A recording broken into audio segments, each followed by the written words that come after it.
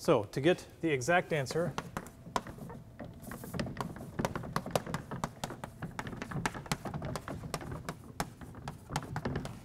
apply, in this case, initial conditions.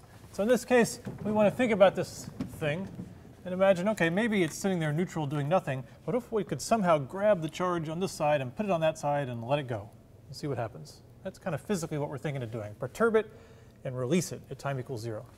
So the way we would describe that mathematically is that at t equals 0, q equals q naught.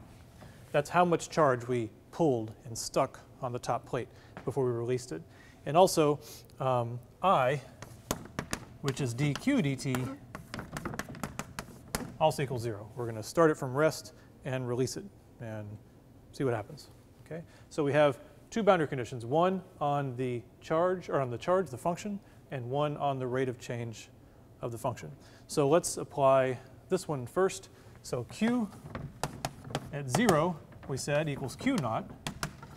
But if we plug that into the first guess, the sine guess, that's a sine omega t is 0, because this is at time 0. So that's a sine times phi. There we go. And now let's plug in for this guess. This is dq dt at time 0, so that would be derivative of sine is cosine. That would be a omega cosine omega t is 0, so cosine phi equals 0, right? Equals 0. Okay. So now we actually have two equations, two unknowns. We don't know a, we don't know phi. We don't know a, don't know phi. Don't know, but we have two equations. So this is the easier one to deal with. Something here has to make this 0. Okay? The amplitude can't be 0. That would be the trivial solution. Frequency can't be 0. That would be the trivial solution. So it must be that the cosine phi term is 0. Well, the only way to make cosine phi 0 is to make phi pi over 2, or 3 pi over 2, or 5 pi over 2, blah, blah, blah. Let's just make it pi over 2, just to make our lives simpler. And now, if phi is pi over 2, then we plug that in here. Sine of pi over 2 is 1.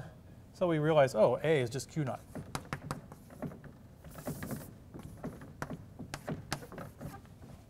So we just used our boundary conditions to find the real solution, which is q of time is q naught sine 1 over the square root of, or square root of 1 over LC, same thing, t plus pi over 2.